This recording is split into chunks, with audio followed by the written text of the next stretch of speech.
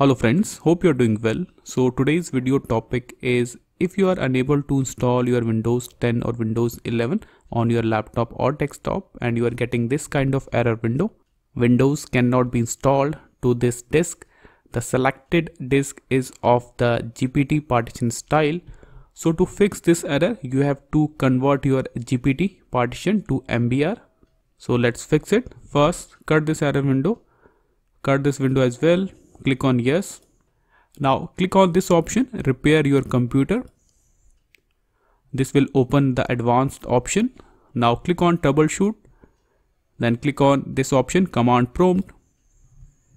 Now you have to type few commands to convert your GPT partition to MBR. So the first command will be disk part, press enter. Now type the next command, list space disk, press enter. So this command will show all the storage you have connected with your laptop or desktop. So as you can see, currently it is showing 2 hard drives, 2 storage.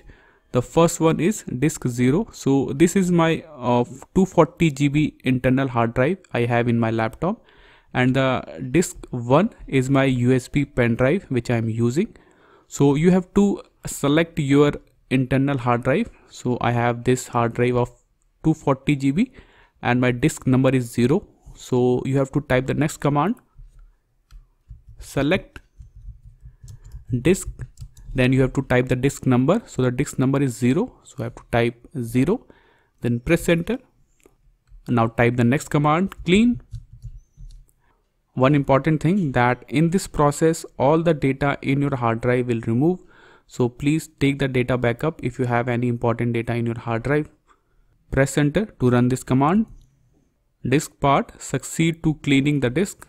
Now type the next command, convert space MBR. So this command will convert your GPT partition to MBR. Press enter. That's it. Disk part successfully converted the selected disk to MBR format. That's it. Now cut this window. After that, turn off your PC and start the installation process again. So let's start. First, I will turn off my PC.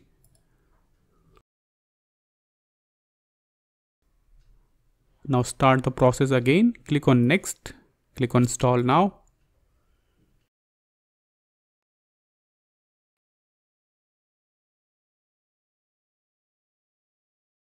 And you can see this is my hard drive of 240 GB. Right now it is in unallocated space.